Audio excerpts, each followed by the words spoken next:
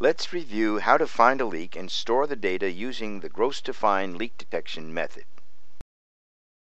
Start out with the sensitivity up and scan as you walk, observing the equipment around you.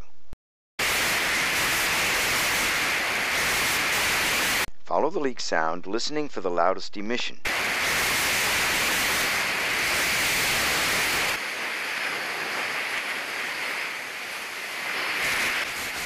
As you get closer to the leak area, remember to reduce your sensitivity and put on your rubber focusing probe.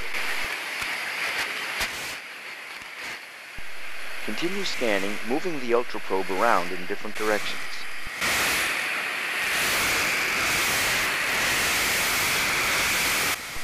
Move closer to the leak sound and be sure to adjust your sensitivity.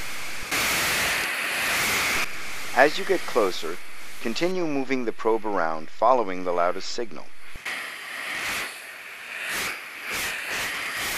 Confirm by sealing the tip of the rubber probe against the leak site.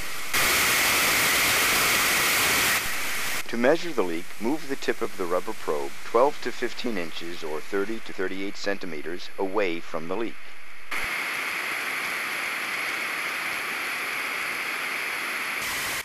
Bring the instrument into range by adjusting the sensitivity.